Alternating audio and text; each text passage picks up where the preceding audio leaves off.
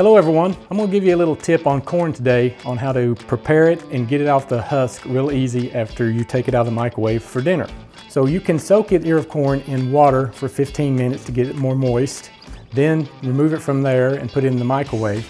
You don't have to soak it in the water if you don't want. You can take it right out of the fridge and put it and wash it and put it right in the microwave. Put it in the microwave for 3 minutes, removing it from the microwave, and then cut the ear of corn at the bottom of the base of the ear of corn.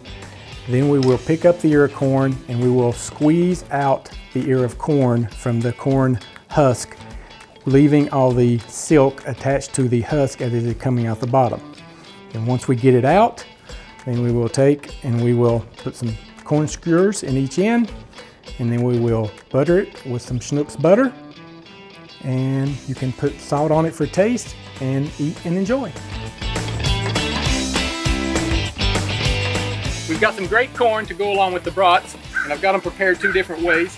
Some people do not like to have the chard on the corn, so you can leave it in the husk, just shuck it back and remove all the silk, put some butter down in, then you can just lay it right on the grill. Then if you like to have the chard on your corn, put butter on it after you shuck it, and it can go right on the grill. And we'll be turning these for about 10 minutes and they'll be ready to go.